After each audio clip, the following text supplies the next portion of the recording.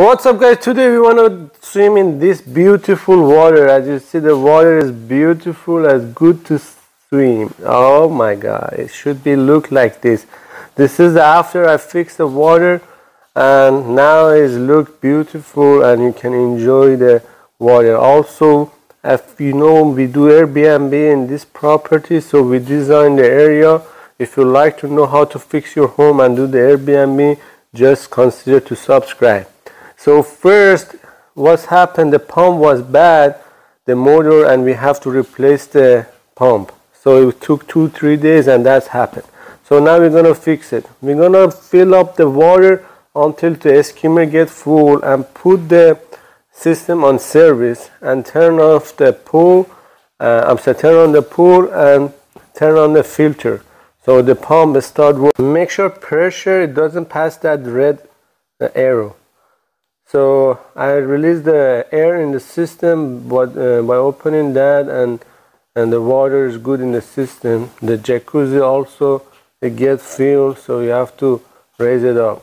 So this is the shock. I bought it in the Costco, so it's good for everything. But you can buy in the different location, different area. So I put the link in the description if you want to purchase it.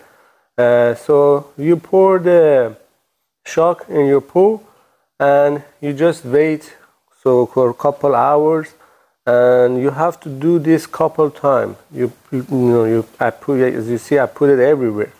So after a couple hours you come back, and I'm gonna add one more bag, okay, and let it be until 2-3 more hours, and add one more bag.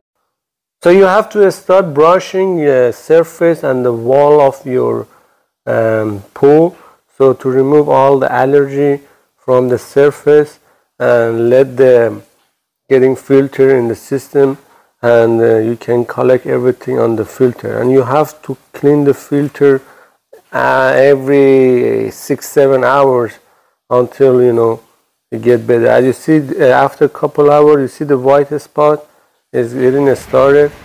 So now the water is more clear. So I'm gonna add more and keep doing that. So this is the day after that, and after 1 day you see the water is getting clear, but you have the couple of spots still need to be worked. So I'm gonna add more, and I have to clean that.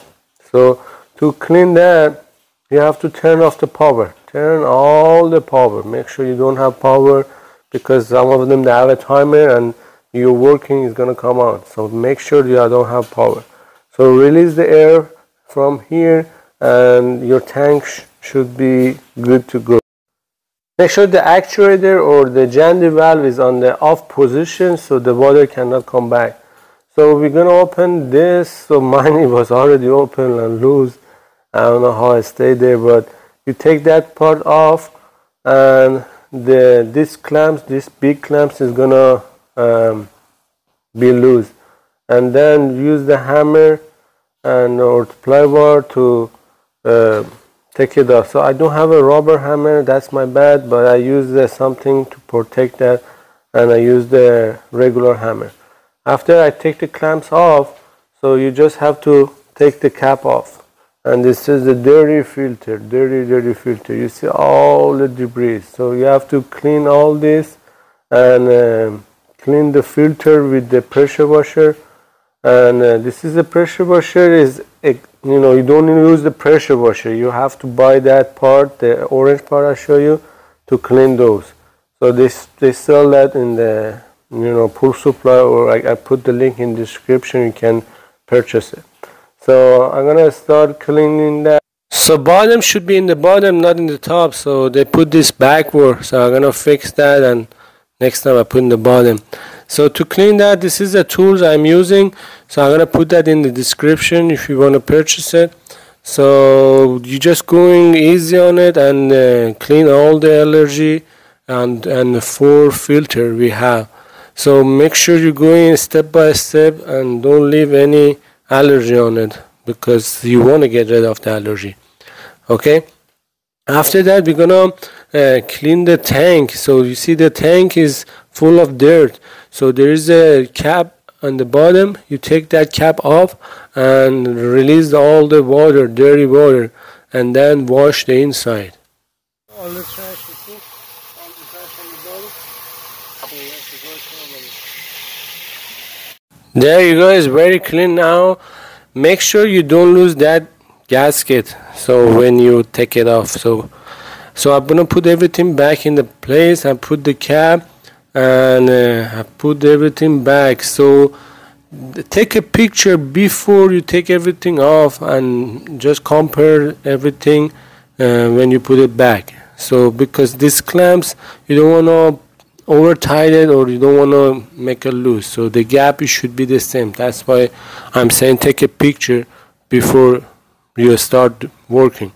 So I'm going to turn on the pump, but before doing that, put the water in the tank too.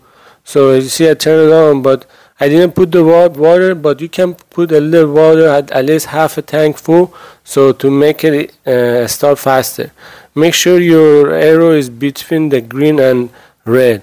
So now the water start working again, and it's gonna be look like this in a few days. Just I'm adding the more shock in the system and doing that process again. Just clean the wall, clean the surface, and clean the filter again. And I did that for 2-3 days, and the water is clear, so it's ready to go.